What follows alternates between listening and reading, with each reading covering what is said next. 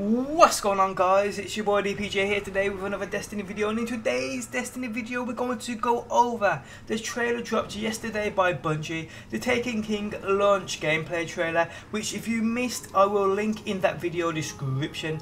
Now there were plenty of hidden points in this video which are definitely worth going back over, so that's what we're doing today. But before we get into it, a couple of days back Luke Smith and Mark Noseworthy were interviewed at PAX Prime by IGN, and towards the end of the interview they were asked which is their favourite weapon coming with the Taken King. Although Mark said his was the Titan's new subclass, the Hammer of Soul, Luke Smith said something a little more interesting. He mentioned a new exotic called the Touch of Malice, which he seemed very excited and proud of. Now if you missed my video the other day, I stated that it was confirmed to us YouTubers by Luke Smith himself while we were in Seattle playing the Taken King, that the Sleeper Simulant is not the weapon that's scattered in 50 parts across the Dreadnought, which you have to find. I believe the weapon that's scattered across the Dreadnought will be the Touch of Malice. He also confirmed in this interview that the King's Full Raid won't come on Taken King launch day, which in my opinion is a good thing.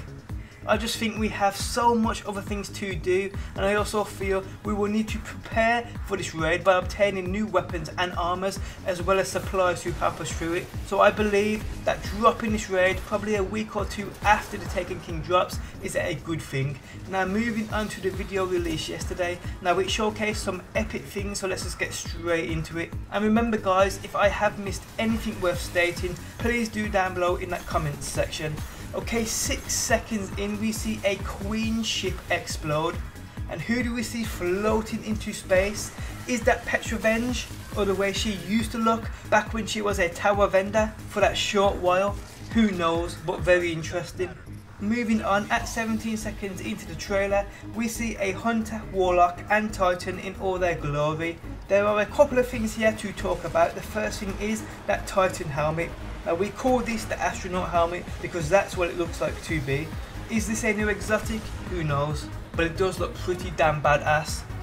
Now another interesting thing here is that last word the Hunter is holding. I personally believe this is an updated version, and we do know that there is definitely going to be one, and I believe this is our first glimpse. You can see instead of the top of the weapon being yellow, you can clearly see it's silver or grey.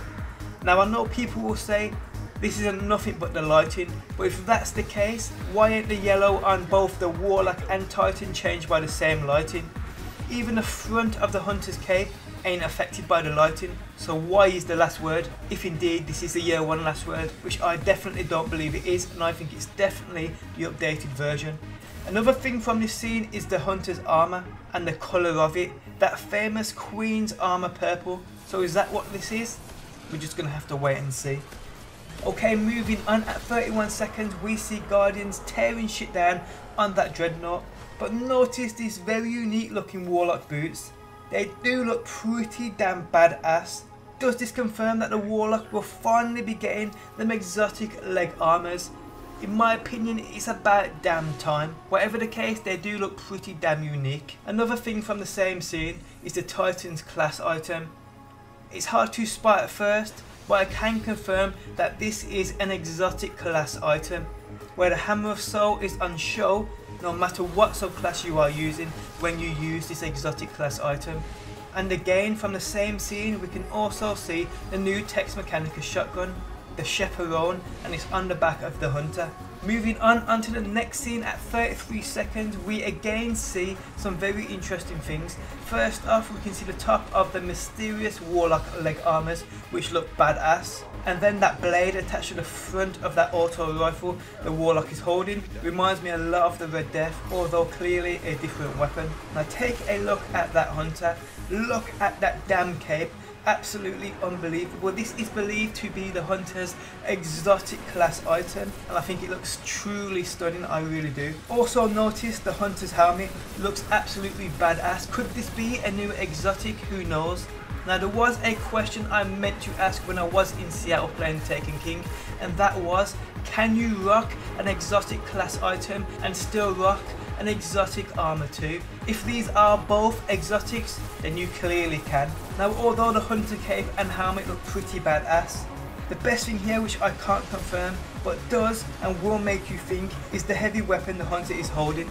Now that to me looks a lot like the Thunderlord. Now we have seen, and I have covered in previous videos and even dedicated a video to it, we saw a weapon identical to the Thunderlord, but its damage type was solar, which I will show you guys on the screen now. But this Thunderlord the hunter is shooting from this latest trailer seems to be shooting void. When slowed down you can see that void energy merging off the gun. So what's this all about? Well, we know for sure the Thunderlord is getting an update. I believe with this updated Thunderlord we will be able to change its burn type. I made a video discussing this even further earlier, which I will link in the video description if you guys missed that. But it's very interesting, it really is.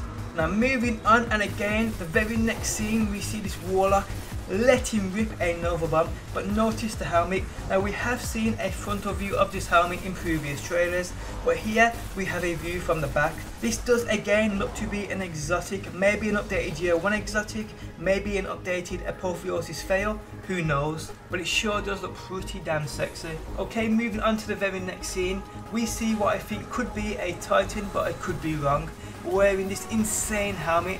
This to me screams Raid helmet, it really does. I mean, the shape of it is very similar to Oryx's head, or that of the shape of a knight.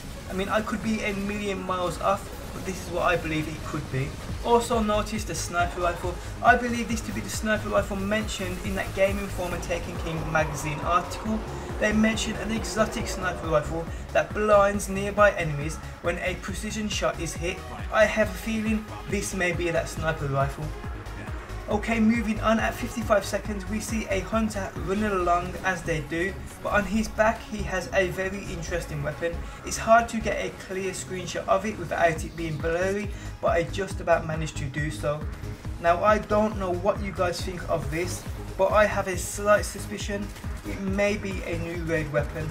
I mean, I could be a million miles off here and I can't tell whether or not them spikes are a part of the weapon or a part of the hunter's armor, but that would definitely clear things up. But that is it guys. Now I know there's a few things I missed, but that's why I have you eagle-eyed badasses watching, so if I have missed absolutely anything, please tell me down below in that comments section. Thanks for stopping by as always, hope you enjoyed the video and I'll catch you on the next one. Peace out until next time. Peace! Always in the wrong, knowing where we stand, but you and I will carry on. We never get it right.